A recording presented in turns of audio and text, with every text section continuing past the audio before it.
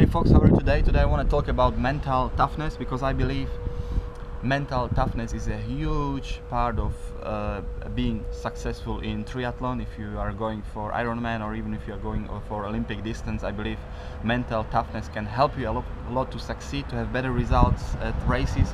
And I'm going to write 2 blog posts about how to develop mental toughness in order that you get this edge in your races, and that you can perform much better.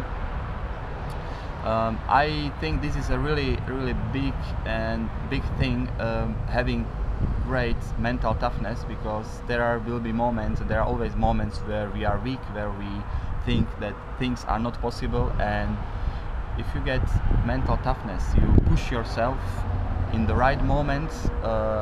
It can make a huge difference in your races. So I would strongly urge you to go to my blog and read about the tips I give you to develop mental toughness, so that in the future, whenever difficult moments occur, it can be during a training, but even in your personal life, private life, it doesn't have to be something about sport. You can still have these tips and stay on the positive side, kind of, and always know that whatever you want to reach, you can, and it's possible. But you just have to know what to do in order to get results, to get your goal, to reach your goal. So just go to the link below this video. There is a blog post.